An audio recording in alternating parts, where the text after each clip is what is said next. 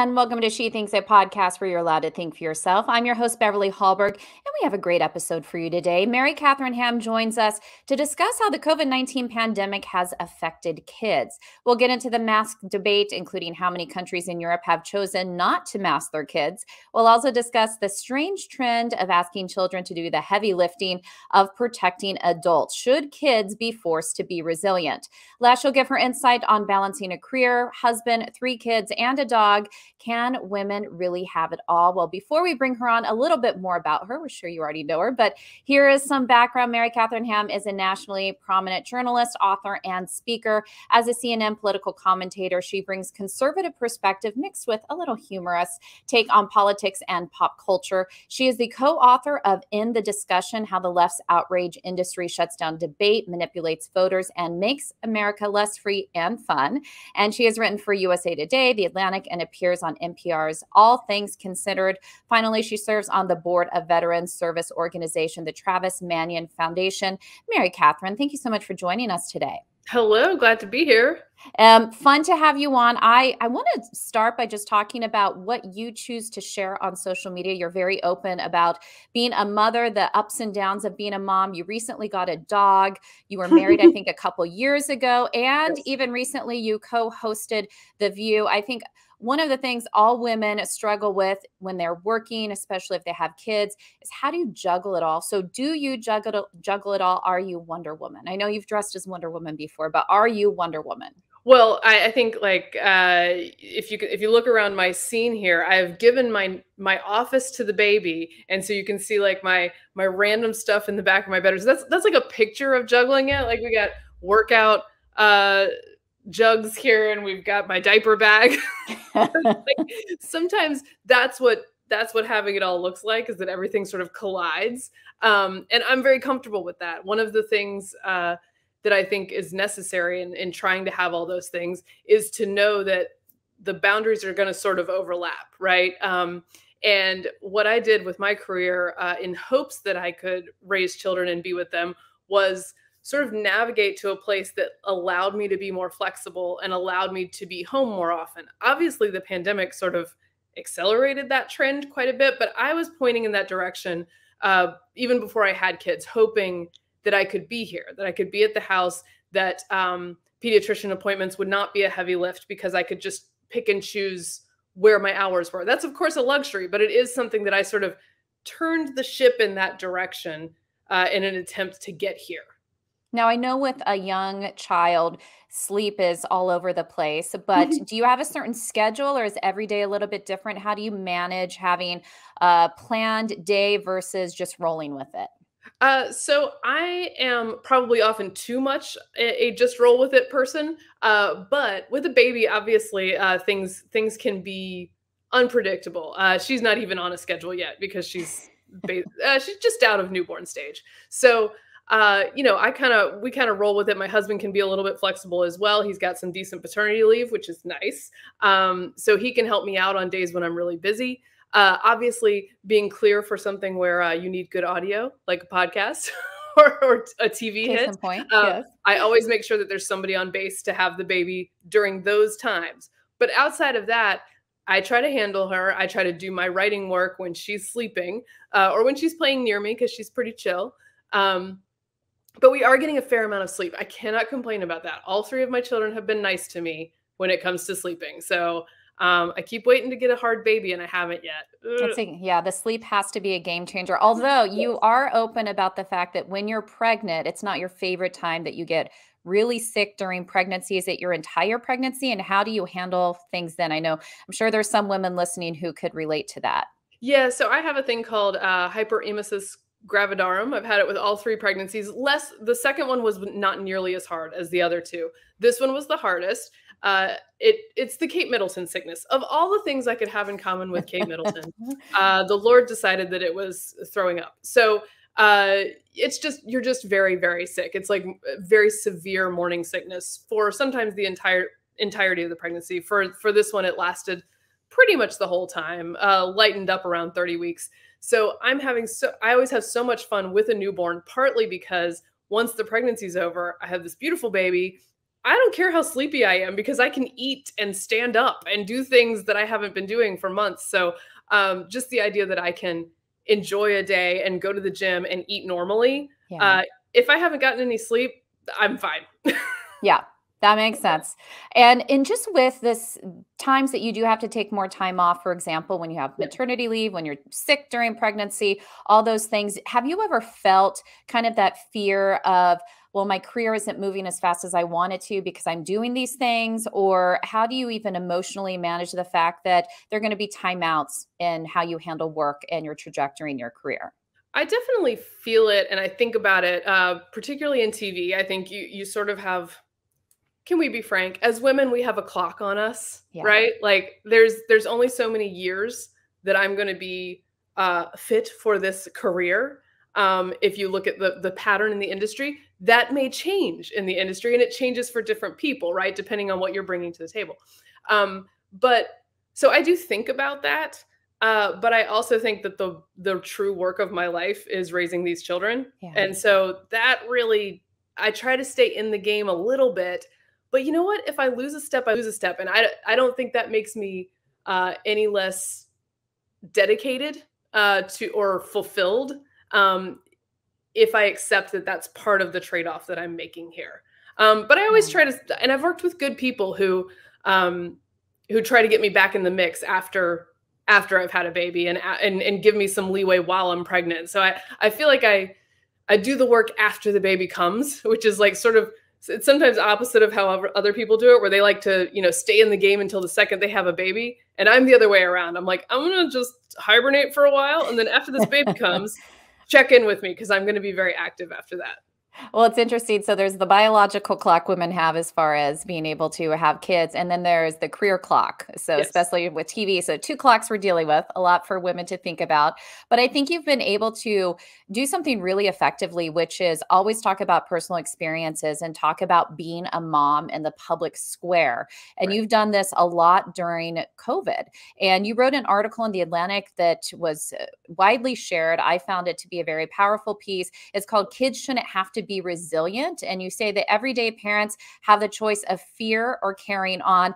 I want you to, first of all, give us some background about fear and carrying on. I think that will help us lead into this article. You had a tragedy in your life and you had to decide whether or not you were going to crawl in a hole and stay there forever, Yeah. and try to decide whether or not you wanted to raise your children with fear. Yeah, so I've written two pieces for The Atlantic, one at the beginning of the pandemic and then one as we're sort of emerging from it, about this subject, because I have some experience with what I call parenting in crisis. I had a 2-year-old and was pregnant with my second baby when my first husband passed away in a bike accident. He was 34 years old. Like I said, 7 months pregnant. So that was quite a time for us. And from that experience, look, I had a ton of help, including from you. Thank you, Beverly, for your support in prayer and otherwise. But I had a lot of help and a lot of support. But as the mom who had to deliver a baby, I mean, there was a lot on my plate here. I had to make decisions about what do I want my life to look like, and how much is this truly tragic turn of the page going to affect me for the rest of my life? How will it affect me and my children for the rest of my life? And I made some decisions and cultivated some behaviors that helped me just sort of put one foot in front of the other. And it was pretty, it was very dark there for a while, but I also had this beautiful new beginning with a brand new baby who was so nice to me. So that was very helpful. A blessing from I had God. this new beginning, but I advised those who were newly parenting in crisis, which was the beginning of the pandemic, to say, like, look, you don't have to be the parent tomorrow that you were today. Like, in an instant, my whole parenting identity changed. I was a single mom with, expecting her second child. And you can change your behaviors within that situation to make your situation more empowering for you and better for your children. And that was one of the things I learned and sort of stumbled upon.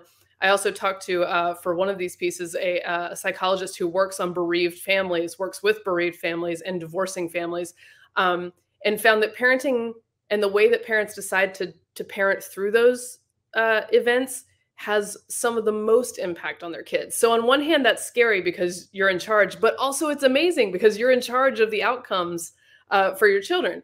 So I sort of implemented some traditions for my kids, things that gave them stability. We had hot breakfast together every morning. I tried to, I asked my friends and family to hold me accountable for the idea that I didn't want to shelter my kids so much because I was scared of life because this terrible thing had happened to us. And I also asked my friends and family, look, I know that right now we are a sad story, right? When we walk into a room, you think, oh gosh, sad trombone. It's the pregnant widow with her daughter, right? Right. But I wanted people not to see us that way. Like, I know we look like a Lifetime movie, but I would like to aspire to a Hallmark movie. So let's see if your attitudes can help me change that. And I think saying those things out loud, I don't want to live afraid and I don't want to be the sad trombone, they shaped our lives. And the fact that I asked people to help me live that way shaped our lives. And so I thought it was my job to shield my children as much as possible. And I think during the pandemic, a lot of people, unfortunately, sort of threw up their hands and in fact, sort of put a lot on their kids, a lot of the anxiety, a lot of the duty of, masking, of taking all of their touch points away from them, all of their support structures away from them as a society and as parents individually. And I think it hurt a lot of kids. And we shouldn't ask them to be resilient for adults when it's not absolutely necessary that they do so.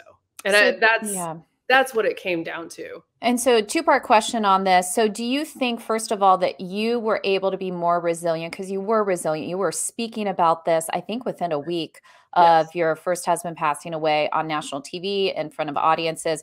Were you more resilient because you were doing it for your kids? Is that, first of all, true? And second of all, when you say shielding your kids, how do you feel like you shielded them? I know one of your daughters, you were still pregnant with her, but you had another toddler who's old enough to remember her dad. How do you shield but remember the memory? What is that balance? Yeah, I think I tried to focus on, well, first, yes, I think it was easier because I had kids. Now, I know through my experience, I know many widows, many of whom did not have kids, and they were similarly resilient, Sure. and had similar issues that I did, right? But to me, especially being pregnant, meant that there was a natural break on, for instance, going to the bottle to solve your problems. Or try, Yeah. I had a limiting factor here that was like, you got to take care of yourself. You have to eat food. You have to get out and walk around. And so I think that helped keep me very healthy, like striving for something a little more healthy than sometimes deep grief can look like.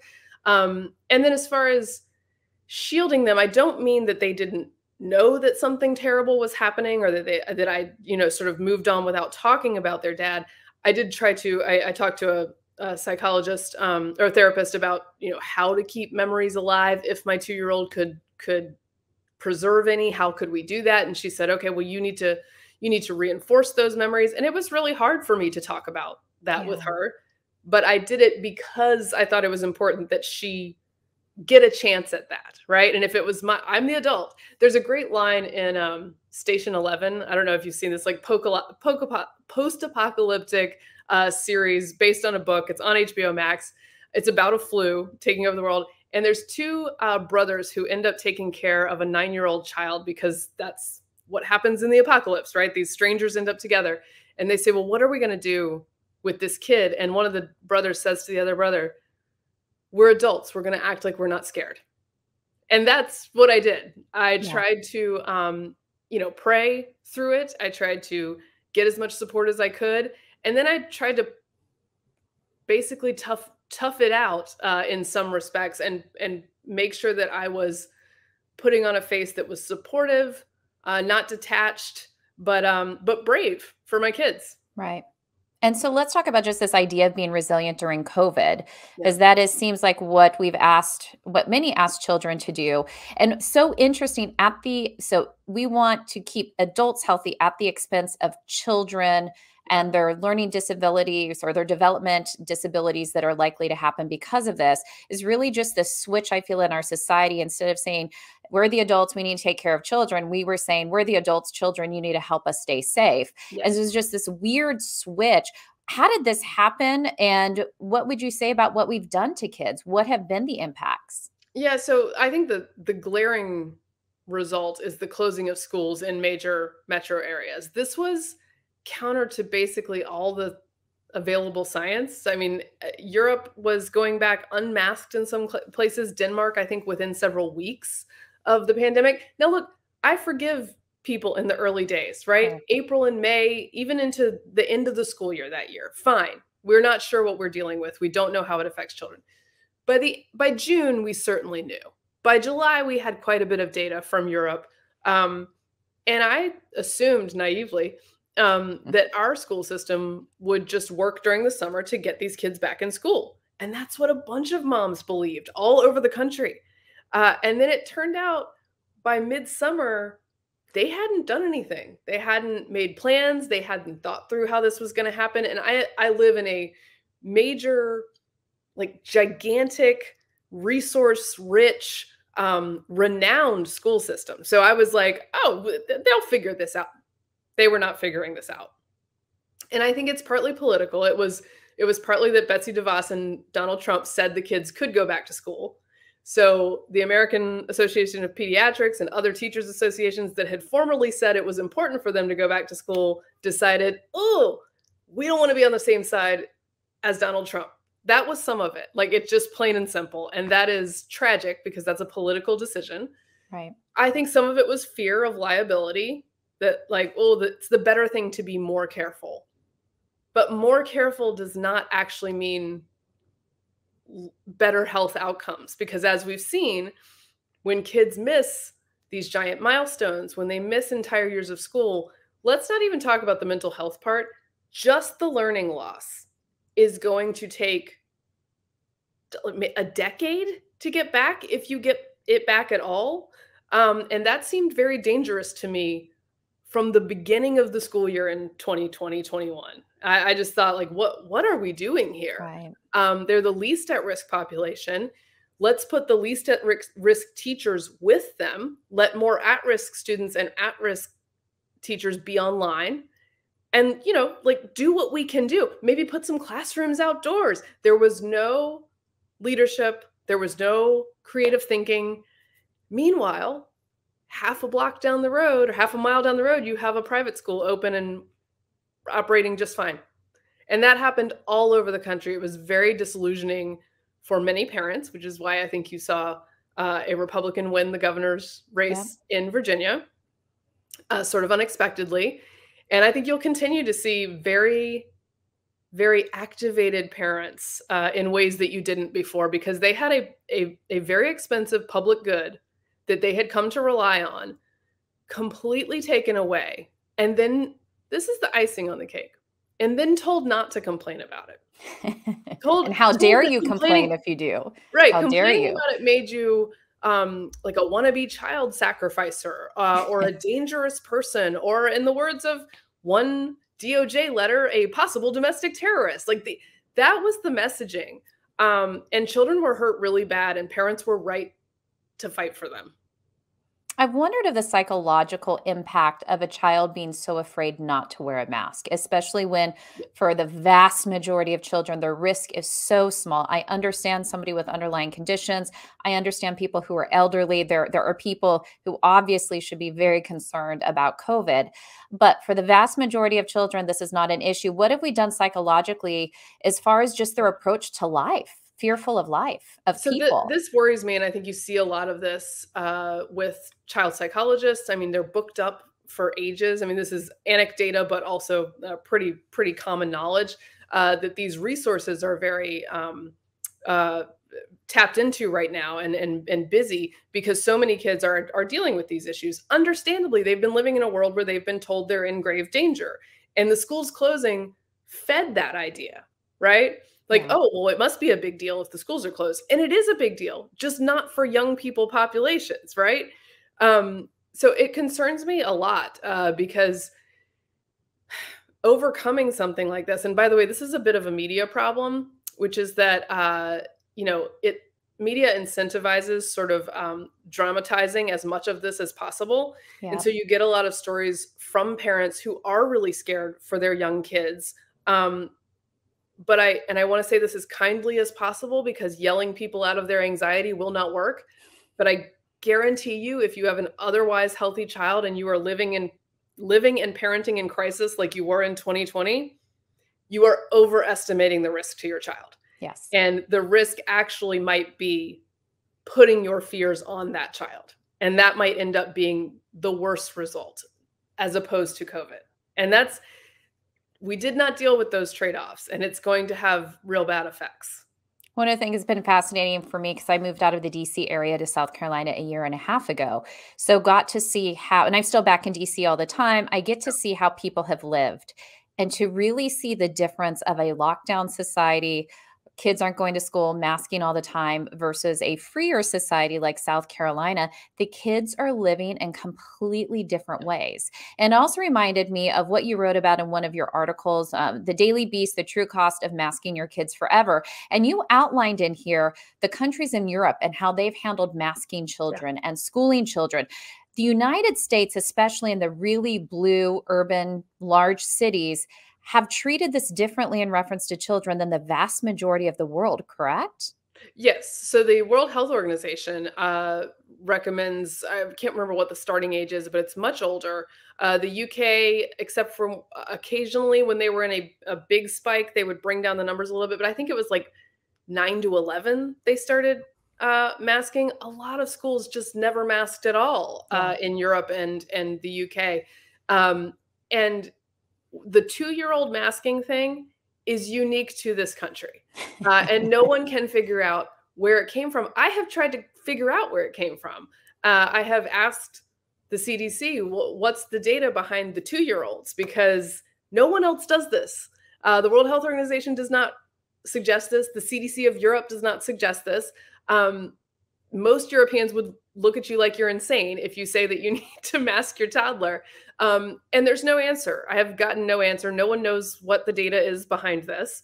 And they don't want to answer that question. And yet here we are, just like continuing, especially in New York right now, just making sure that the only people masked are toddlers.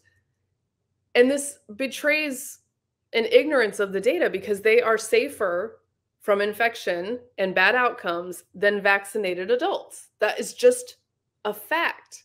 And yet we treat them like disease vectors. And I have to think that there will be long-term consequences for children who are treated as if they are a pestilence, which is like, even if we're doing other things that are positive, that's a message that they don't need to hear. Yeah. And it truly is not necessary. And so I think lessons that are good for children include like grit, overcoming hardship, how to persevere. Perseverance is important.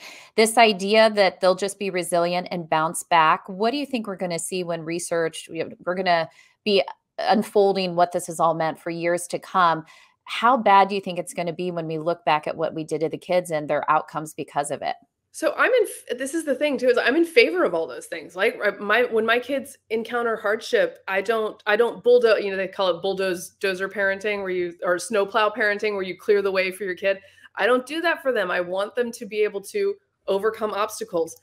But this idea that we should put obstacles in front of them when it's not necessary is not a healthy thing to do, right? They're going to encounter things, but we don't need to cover half their faces for half their lives just to see how much they can deal with, right? Like and what's more frustrating sometimes is the gaslighting about these ideas, right? Yeah. That like, look, guys, when my school district attempted to go to full Zoom school and tell my 6-year-old that she should be on a screen for 6 hours a day, I remembered that for the past 10 years, people have told me that being on screens for children for several hours a day is probably not a great idea. So I was like, you know what? I'm going to pass on that. We're going to homeschool. And it turns out that indeed, yes, screens for 6 hours a day for children is not a great idea and has really bad outcomes. We knew that, but they're sort of retrofitting everything to serve the pandemic rules. And that was a mistake. They should have been upfront with people, and they should have been more careful with kids, because we don't have to put trauma on them if we don't need to. Right. So. Yeah. And so I so appreciate the articles that you've written on this. Before you go, just one final question for you. You were talking earlier just about being a single mom during your life and being in crisis. I know that there are other single moms out there for a variety of reasons are single moms. What encouragement do you give to them? What did you tell yourself? What did others encourage you in on being a single mom during a hard time? So a couple things. One, I think I was thinking back about it recently because especially with this baby, I've had more support because I've had my husband here. I was remarried in 2020. And I was thinking about traveling with my little kids, the two of them by myself. And I used to do it all the time and thought, my God, what was I thinking? How did I do that? But I think some of, speaking of grit, practice doesn't make you perfect when you're on your own with kids, but it does make you braver. And so I pushed myself. I really did because I didn't want them to miss out on things.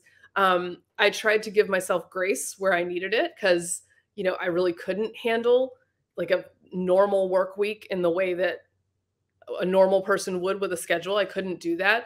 I tapped as many resources as I could. And I did learn to ask for help when I was on my own, which is not something I was great at before. Yeah. And people wanted to help me. And so when I needed sitters or what have you, sometimes just friends would come over and watch the girls for a bit so I could have a break.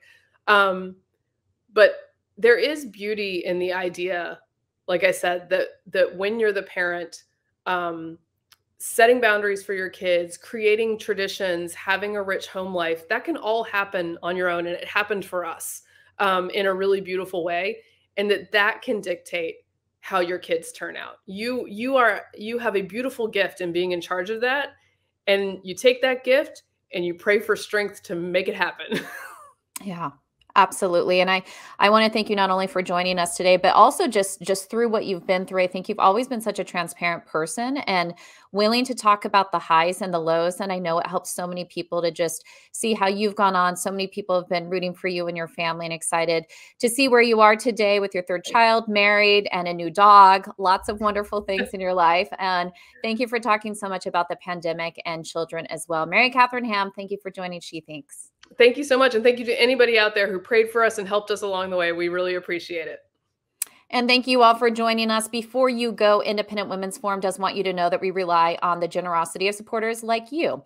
An investment in IWF fuels our efforts to enhance freedom, opportunity, and well-being for all Americans. So please consider making a small donation to IWF by visiting iwf.org/donate. That is iwf.org/donate. Last, if you enjoyed this episode of She Thinks, do leave us a rating or a review. It does help. And we'd love it if you share this episode so your friends know where they can find more She Thinks. From all of us here at Independent Women's Forum, thanks for watching.